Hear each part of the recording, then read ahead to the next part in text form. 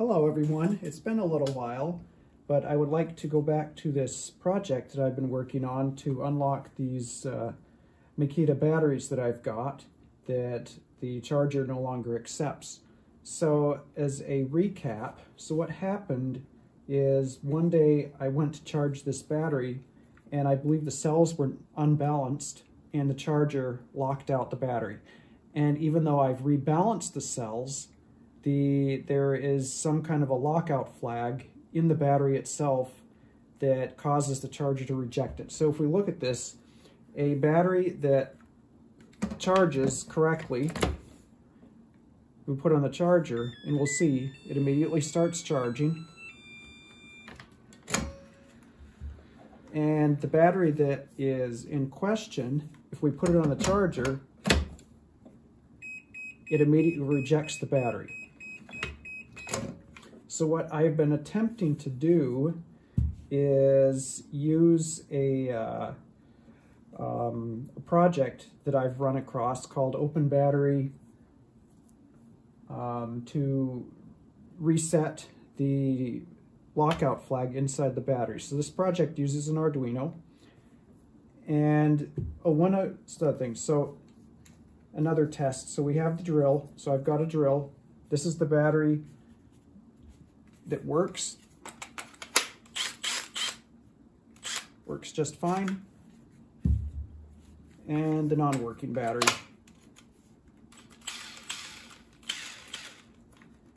However, I do have a Makita light, and this seems to ignore that flag because this light works just fine. But regardless, I would like to use the battery inside the drill. So what I've done is I need to be able to interface, as a recap, I need to be able to interface to this battery, which includes this, is it 8 pins? It includes a special connector here. And then of course we've got the prongs for the positive and the negative of the battery cell. So what I've done in order to interface this is I bought a cheap charger off eBay, which I dismantled. And I personally, I would not use this charger to charge the batteries because it doesn't look like it's exactly, it was very cheap. And the only reason why I bought this is to acquire this connector on top. So what I've done is we've taken an Arduino and I have hand soldered a Arduino shield, and I have acquired the connectors that match up with what is in this cheap China, or cheap, well, it is made in China, cheap charger that I got off eBay, or I'm sorry, not eBay, that came off Amazon. So we've got the power, and we've got the data connector, which is this yellow connector here. And this will interface to the Arduino. And we'll put the shield on top.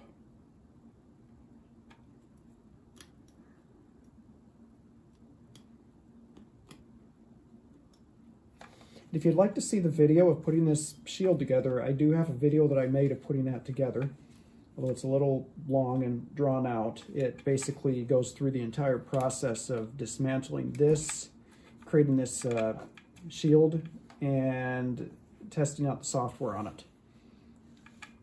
So what we're going to do is, first of all, I have the Open Battery software up on the PC. So I will, I've got the Arduino connected, so let's switch over to the PC.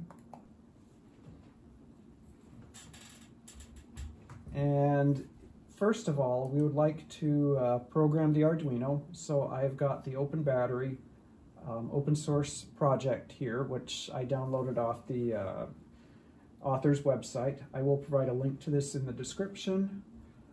But essentially, this just programs a... so the Arduino acts as a protocol type converter to allow us to talk to the protocol that the battery uses, which is a variant of it. It's kind of close to a one-wire protocol. But so we will program the Arduino using the Arduino stuff. So let's build it, and it built correctly, and we will program it, and the board programmed correctly. And if we look at, okay, I've got the port TTY ACM0. So I have the open battery information. There's a Python application that goes along with this project as well. And the reason for the Python program is because this Arduino board, the only thing this Arduino board does is it talks binary, and it translates the binary commands into the one-wire protocol and back. So the actual interpretation from the binary commands to something visible on the screen is through this Python program. So if we open it up, we can choose the module selection, the interface, and the serial port. And if we connect to it, and if everything worked out, we should connect. Okay, it's connected. Version 1.2.0. I may be running a little bit of an older version here. So what we're going to do is, first of all, we have everything connected, it seems. So we will put the battery on. And we're going to click on Read Battery Model. So this is the working battery.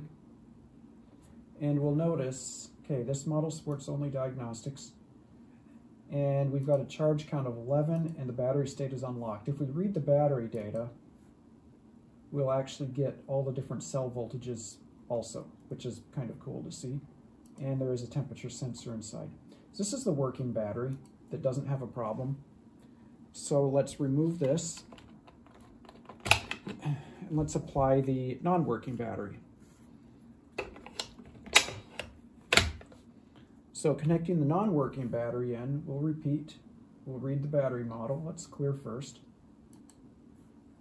Read battery model. Of course, this version only supports diagnostics.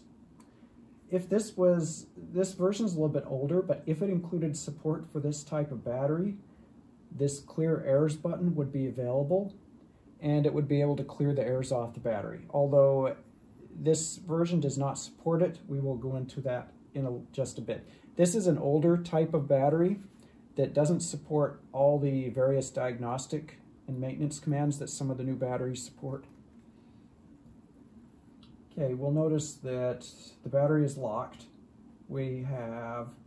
Let's read the battery data. I did manually charge this battery up, and these were all charged up correctly. It looks like we may have one slightly weak cell, but the difference is only 0.09 volts, so it should be okay. The total voltage count, we're at 20.236 volts. Okay, so as far as this program goes, we know that the hardware works, and we know that the battery, we can talk to the battery, we can interface to the battery. So let's go, and we're going to try a test program that was provided by the author of this open battery information to see if we can unlock the battery. We're going to try again. On a previous video, I tried this same procedure before, but it did not quite work. So we're going to try it again. So I don't have the source code for this. It was provided as just a binary file. So we're going to program that binary file into the Arduino board. So we'll paste this into the command prompt, and we will write that in. Okay, so we need one more command prompt, and we're going to open up a terminal program. So we're going to just use Minicom.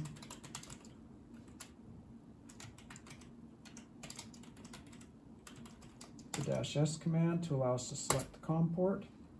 So we're going to select serial port. If we look from our previous window, it's TTY ACM0. So we'll go into serial setup, and with TTYACM0. All other settings are correct. Not create log file, that's okay.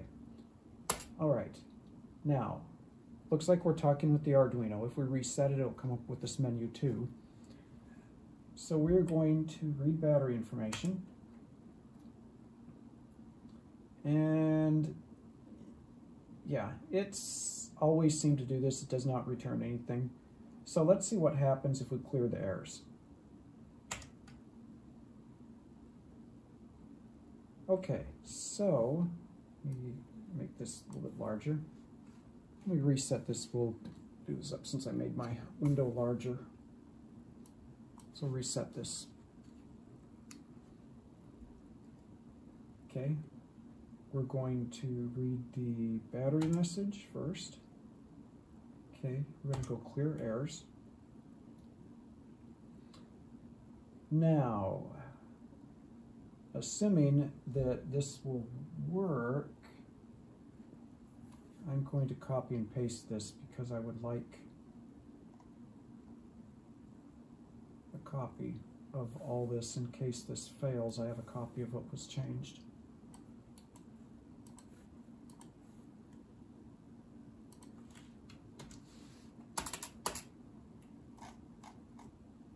Okay. Let's go ahead and tell it yes. All right. Clear and rewrite content. Block count, block erase, erasing block count 25, block erase successful.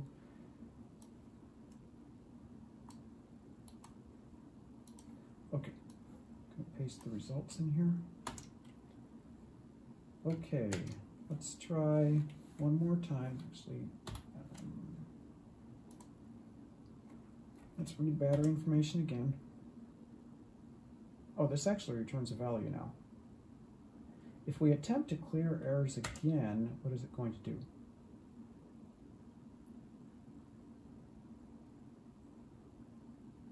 Before fix, after fix. All right, so let's see if this fixed. So we're going to, first of all, we're going to reflash the open battery information, the Arduino program, onto the battery, onto the Arduino, and then we'll attempt to rerun the open battery information. Let's see if that error reset. So first we have to exit Minicom here, because it is connected to the serial port. So now that the serial port is not busy, we can reprogram the Arduino with the original program.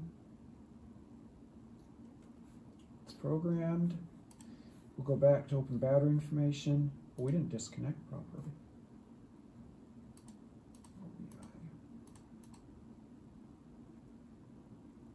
Still connects. Read battery model. Failed to get response after 2 attempts. Let's try it again.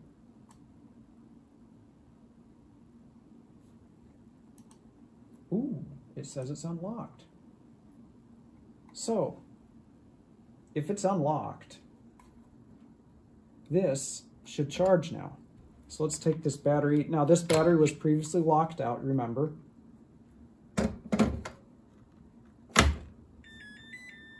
Oh, it is charging. I think we just fixed this battery. So anyway, to recap, there's a program out that is being developed as an open source solution called Open Battery Information. Just a minute. I manually charged this battery, and the charger, well, the battery is full because I manually charged it. So the charger attempted to charge the battery and it's already full. That's okay. And let's try it on the drill. Does it work? It works. This is great. Fixed the battery without having to replace the controller board inside. This is really cool. So anyway, the author of this program is working on a solution to fix these types, including these older cells too. So I would recommend checking out his homepage. I will put a link in this video's description to link to that. It's called Open Battery Information, and it's basically a project not only for Makita batteries, but for other makers' batteries as well, to be able to reset the lockout flag that disables the battery when the charger or the battery detect a fault. Sometimes the fault is, sometimes there is an actual fault in the battery and the flag shouldn't be reset, but often there were times, like in my case, where due to a cell misbalance, the charger locked out the battery. And after I rebalanced the cells, that lockout state would not clear.